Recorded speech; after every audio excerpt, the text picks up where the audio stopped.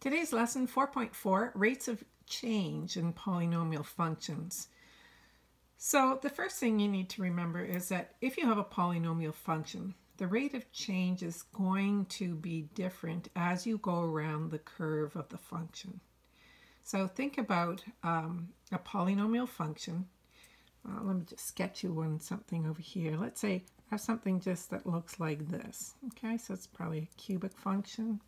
And I can see that the rate of change, if I drew a series of tangent lines to this graph, would be different as I go around the curve, right? Every tangent line has a different slope. So the rate of change is going to be different as we move around the curve. So we talked about two things previously in chapter 2 on rates of change, and that is the average rate of change being the slope of a secant. Remember, a secant line is just any line that joins 2 points on your graph. So if I took these 2 points and I drew a line, that would be a secant line.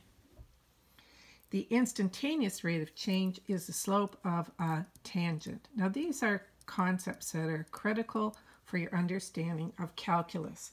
So all these little lessons at the end of every chapter when they do rates of change, and there will be a rate of change section at the end of each chapter as you go through this textbook, and that is because they're warming you up for calculus. So instead of going over this, I'm going to do a few examples from the textbook that will help to illustrate what they're trying to get across in this section. So it's really just a repeat of what you did in chapter 2, only using polynomial functions.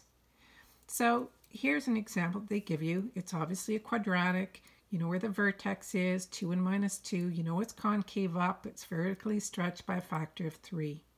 The question says find the average rate of change for x between 2 and 6. So let's begin initially by making just a quick sketch of it so that we can discuss a little bit about rates of change for this graph as we go around. So I'm going to make a quick little sketch here. So I have 1, 2, and minus 2, minus 2. What's the y-intercept? Can we plug in x is 0? And we would have 12 minus 2 is 10. So it's going to be way up here somewhere. It's not even going to be on my graph. Okay, so it's going to go something like this, right? There we go. So it says find the average rate of change. So remember, the average rate of change, all you have to do is pick 2 points. And they ask between 2 and 6. So I need to know what are the y coordinates. So that's first thing. Find the y coordinates because I'm doing slope. That's it. You did it in grade 9. You can do it now. So what's f at 2? I need f at 2. And I'm going to need f at 6. So I can have 2 sets of coordinates which I will use to find the slope. So f at 2. 2 minus 2 is 0. Oh, great. 0 squared, 0. So 2 and minus 2. So I'm going to do 2 minus 2. And it's a good idea to write these points out because then you know how to do the slope. F at 6. 6 minus 2 is 4 squared is 16 times 3 is 48. Minus 2 is 46. So I have 6 and 46. So now that I have these 2 points, I can find the average rate of change. So I'm going to write average rate of change is going to be equal to the slope between these 2 points. So you can do it in any order you want. I'm going to do 46 minus 2. Don't forget the minuses or you'll get wrong numbers. Over 6 minus 2. 46 minus 2 is 48 divided by 4 equals 12. So that says between 2 and 6. So this was 2 here and 6, 2, 3, 4, 5, 6. So somewhere up here I have a steep line, a slope of 12. Okay? So that's how you find average rate of change. So don't forget, all you have to do here is to find the slope between 2 points, find the y coordinates, and you're off to the races. Okay, another one that's just a little bit different. Okay, now the other thing, sorry, before I turn the page, is that you should understand what the difference is in the rates of change as we go around this curve. So if I were to draw a series of tangent lines to this graph, you would see that this tangent line is going to be negative. It's going to be very steep, but as I approach this vertex, the tangent lines are going to get less steep until the slope is 0 at the vertex here. Okay, so anytime you have a change in direction or a maximum or a minimum value, you will have 0 slope. That's also a very important concept when you're doing calculus, to find places of 0 slope. Now, as soon as we go around the other side here, you can see the slope is, I don't know, maybe it's 3 here. And then as you go up, the slope is going to get steeper. Okay, so important points to understand is the change. These are positive slopes on this side of my graph and negative slopes on this side, and 0 slope here. Okay, so important for you to understand how the slopes go. Okay, we're going to flip over and we're going to do an example from number 9. And let's see if I make sure I get this so you can see it. So it says f of x equals 3x squared minus 4x minus 1. Estimate the slope when x equals 1. Okay, now this time again we have an equation. So remember when you had an equation to find the slope. So if I'm going to estimate the slope, they always say estimate because until you're using calculus, you don't know the exact slope. Calculus is really easy, and sometimes I show my students little tricks to use calculus to check their answers, because you're not supposed to know that yet, and maybe I'll do that in a minute here. Okay, I want to estimate the slope where x is equal to 1.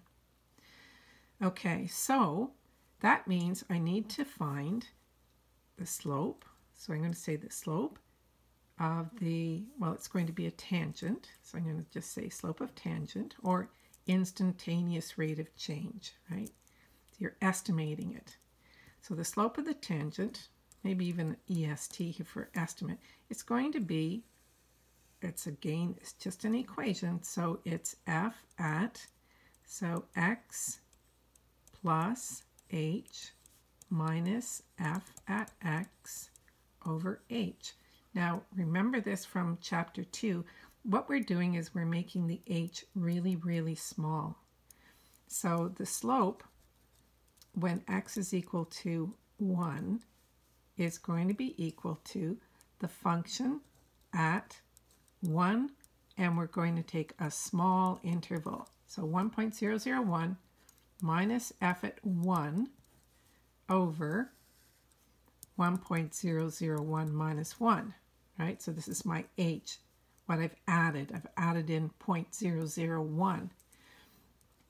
So if you do that entire calculation, and I did it just before I started, so I'm just going to pull up some numbers here because it's calculator work, right? You can't do this in your head. And it comes out to, well, it comes out to approximately 2. And I'm going to show you how to do the calculus on this because it's so much easier. So it's approximately 2. I think you end up with like 2.001 or something.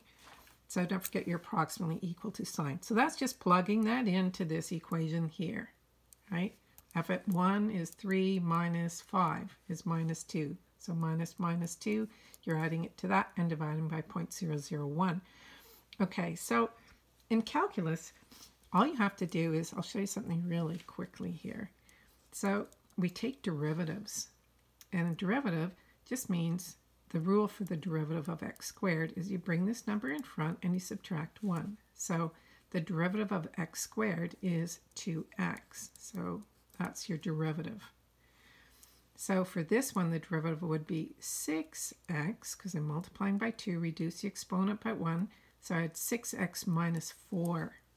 So f prime x is going to be 6x minus 4.